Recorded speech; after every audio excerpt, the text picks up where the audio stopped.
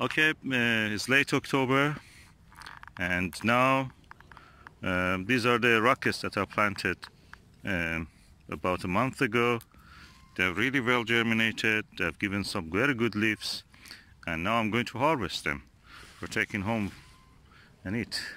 And as you can see, because I've sown it very densely, the weeds have difficulty to go through them. Some of them which will come up, I just can see and pick them. So when I'm picking harvest, practically it's very good for me to pick any weeds also. So what I'm doing is I'm not taking the whole plant out, because that way the whole plant will die. I will have one plant, some leaves, and that's it. What I'm doing is I take a few leaves from each plant. In this way I will have a continuous harvest through the autumn and to the winter, and probably some seeds in the spring if I let them to go to seed by then.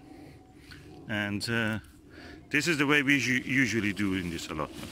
Tonight we want to have some salad greens. I'm going to harvest beautiful lettuces here. I take some leaves, as you can see, taking leaves from different parts. I take the leaf, I twist them slightly, then I pull them down. If I pull it up, the whole plant will come to my hand. I don't want that to happen. So I have different varieties.